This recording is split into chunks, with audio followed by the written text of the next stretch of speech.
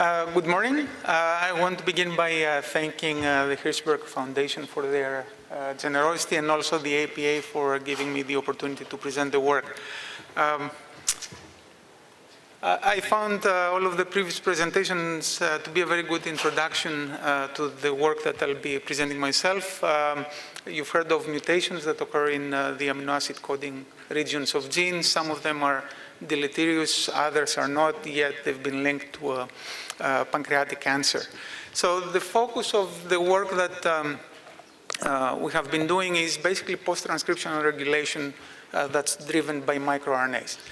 This is work that I've been doing for almost 12 years by now, but I'm a newcomer in the pancreatic cancer context, where I've been working for a little over 2 years. The emphasis of the work is on interactions that are not captured by the current models that we have.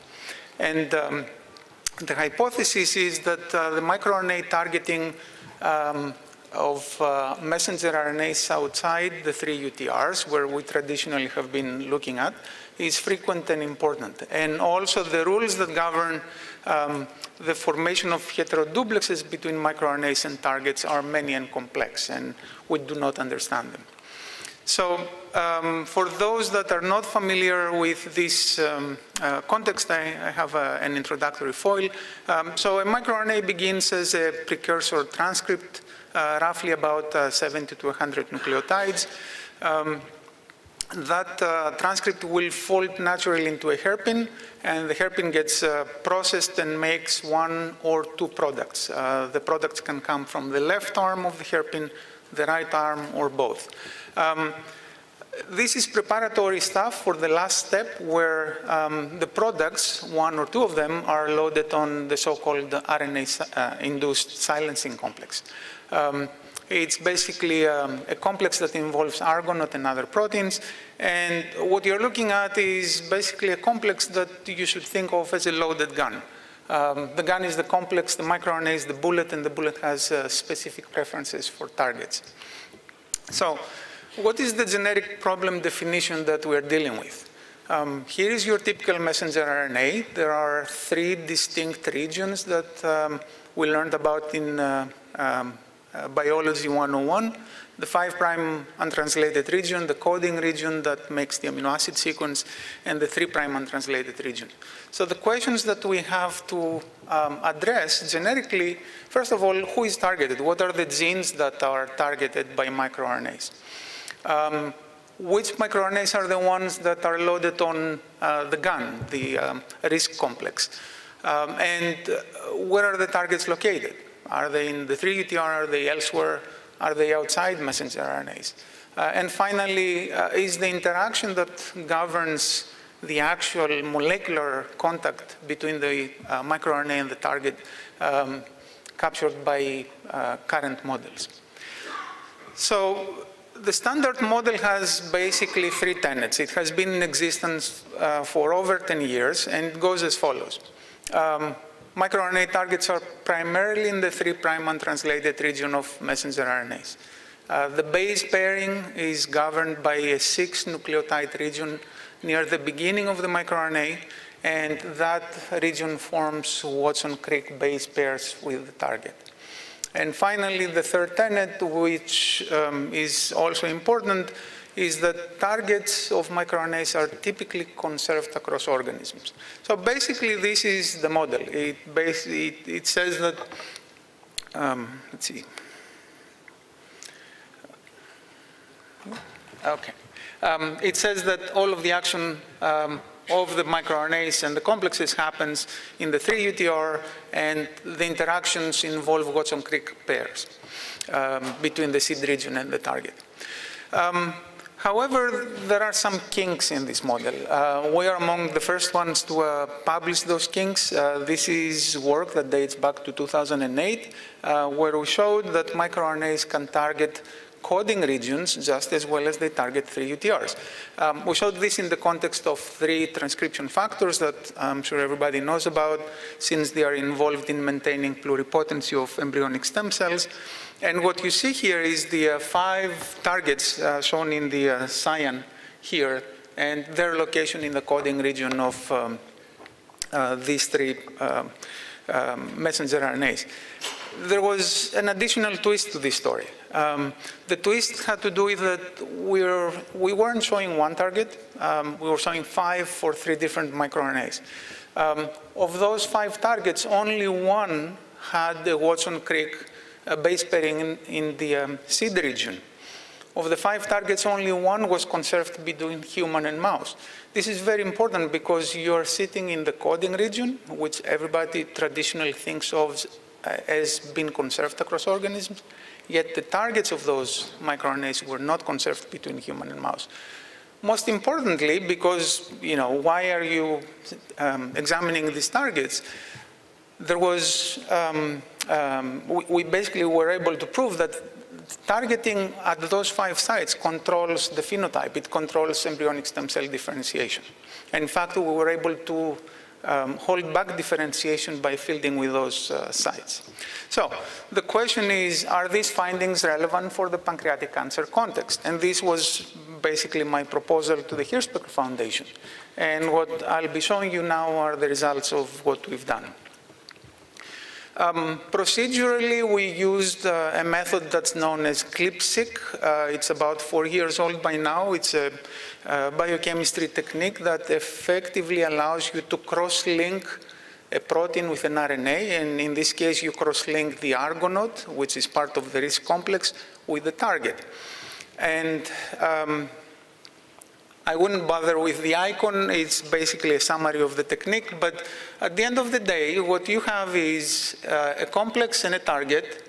And what the method will tell you is which microRNAs are part of the complex and where the targets are. But there is a very important problem with the method. The method will not tell you which microRNA is complex with which target. This requires additional algorithmic work, which is also part of what we did in the context of this application. The way to look at it is there are people dancing in the room, and somebody comes in and says, the men on the right side of the room, the women on the left side of the room. Then we come in, and we're supposed to figure out who was dancing with whom. So CLIP will simply tell you, these are the dancing partners, but I'm not telling you who is dancing with whom. And this is what we needed to do. However, you know where the targets are, and this is where it starts getting interesting. We did 3 biological replicates for 2 cell lines, AHPNE and MIA-PACA, and I'm showing the replicates here. And what I'm showing in the boxes is how many targets we found for microRNA. So basically, we asked the question, where is the RISC complex sitting? And we had a false discovery rate in the analysis of 5%. So basically, you're looking at an average of about 3,500 targets, with 60 or 70 of them at most being mistakes. Remember that the standard model says all of the activity happens in the yellow region. Nonetheless, what you see here, and it's fairly consistent across all the biological replicates, there is a lot of targeting that happens in 5 UTRs and also in coding regions. Oops, sorry. We also,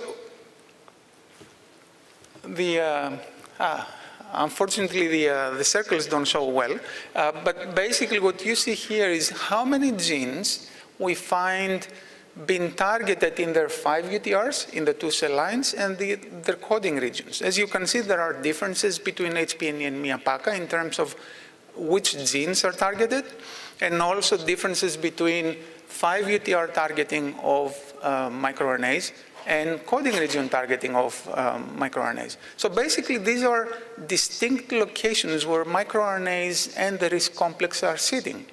These are regulatory elements. They are basically telling the gene what to do. They upregulate it, they downregulate it. Just an assortment of the things that are in the previous foil. You look at the numbers, I basically selected some, and I put them in lexicographic order. It's a very small subset of the total, but I'm sure you'll recognize in this list many of the typical culprits that everybody has been looking at. there are two things to remember.